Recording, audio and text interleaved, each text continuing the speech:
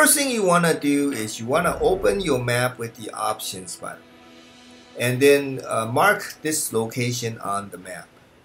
Now, if you don't have a map yet and when you're just starting a new game or you're very early in the game, it doesn't matter. I will show you the general area you need to go. All you need to do is follow the same path I am doing. Now, it's a good idea to get a horse in the beginning of the game, and I have a video showing how to get the horse. You just need to search for horse and then Elden Ring in my edepot channel. But if you don't have a horse, you can always run there too. Just hold the O button and you should be running. Now this video will show you how to get the best starting weapon, the best starting shield for the beginning of the game, or if you're very early in the game.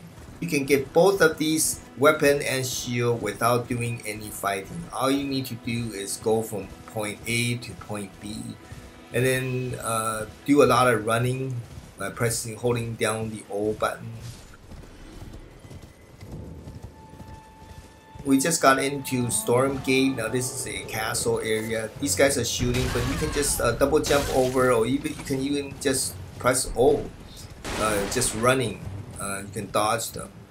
Now in Elden Ring, you don't really need to attack any enemies in order, unlike the Souls and Bloodborne games previously by From Software. And this is the first open world game from From Software. So basically you can just travel anywhere you want. And the good part about that is you can find good stuff without going through any bosses. So this video will show you the best starting weapon and the best starting shield for early parts of the game without doing any fighting. If you have no skills, or you're just starting out, you don't know how to dodge, or you don't know how to fight, you can just press the L1 button, hold your shield, and then bash him with the R1 or R2 button.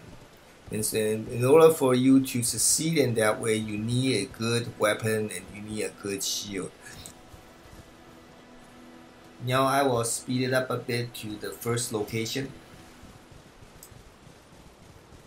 So first we will get the good weapon. Now this weapon is very strong for the starting or early part of the game Elden Ring.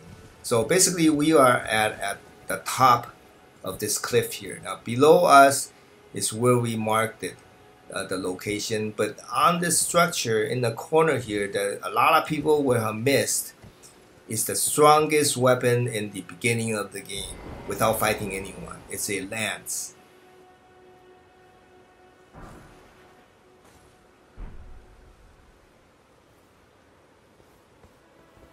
Now, after you get it, we'll look at the stats.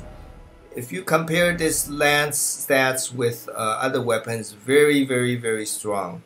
It's 123. Now that is a lot of damage for just walking here or running or riding here.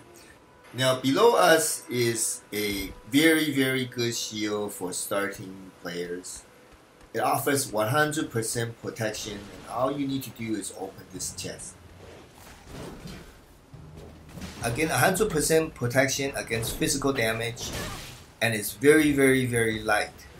So if you have a lot of armor and you just want a good shield, I compare with something that I need to fight for.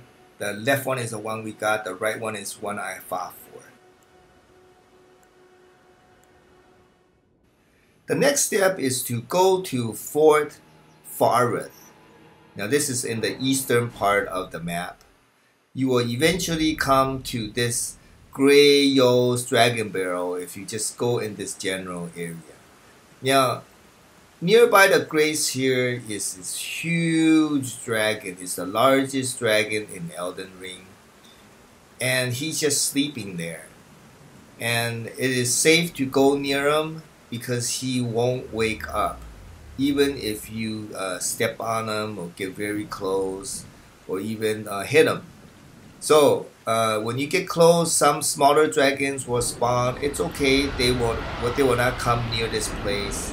But this is the stomach area, and I'm going to show you what happens if I attack with a very strong weapon. I have the golden halberd. It's the one I got from the tree sentinel, the mini boss in the early part of the game. Now I'm going to wield it, and I'm going to swing it with the R2. It's 78 damage if you look at the top left. Now if you want to get strong damage, you can put in two-handed mode. You just hold triangle and press R2, and you get 283 damage, or 200 plus damage if you do two-handed mode. So go ahead and put in two-handed mode and start bashing the stomach area or any area you can find on this huge dragon. Now notice that he will make some noises if you are bashing him sometimes, and basically just keep attacking. Eventually he will die. Now during this whole process of attacking, he will groan a few times, and then eventually he will die. So spend about 20 minutes here, and you get enough ruins to upgrade any stats you need for your lance or whatever weapon.